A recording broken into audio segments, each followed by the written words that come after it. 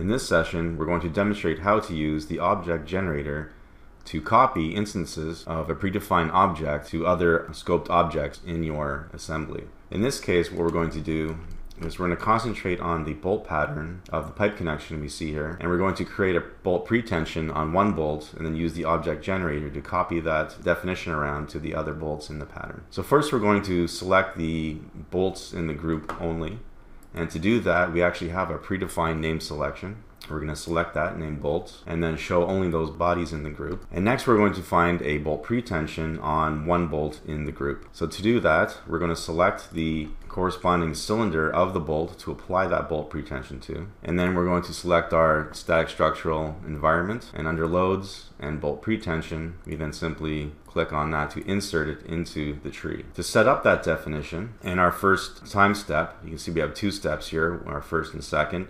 We want to actually apply the load in the first step and then lock it in the second. So with the first step selected, we're going to type in our value. In this case, it's 50,000 pounds for our bolt preload. And for our second step, we can simply click on the bar in the graph to change the time step. We're going to lock it.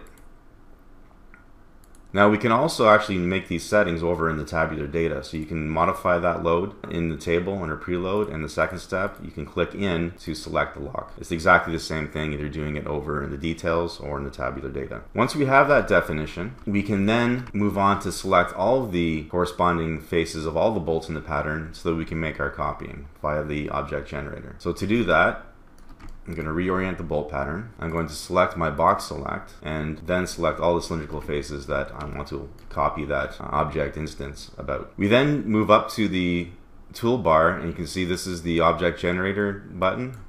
We're going to make that active. And this is the tool we're going to use to, again, copy that instance of the bolt pretension object around to the other bolt. You can see there's a few different options we have with the object generator. We can generate from the current selection, which is the current selection we have on the screen, or we can actually use predefined name selections. In this case, the current selection is what we want. There's also the option to scope to different options. In this case, we can scope to each entity that we have selected.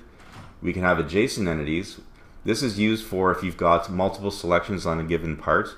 For example, if you've got a pressure or a force that's over more than one face on a part, it'll scope to each of those adjacent entities per part, or all the entities given are selected on a given part. In this case, the adjacent entities is just fine. And something else you'll notice is that at the very top, where we have our first instance defined, that's also included in this selection. So we want to make sure we have the ignore original checked, because we don't want to duplicate that definition. So all we need to do now is click generate to create that bolt pattern. I should mention that we could apply a name prefix to that as well, or apply a tag. So now we can just click generate to copy that bolt pattern around.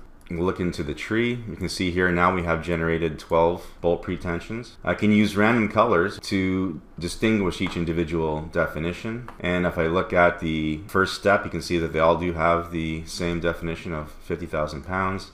And the second step, they're all locked.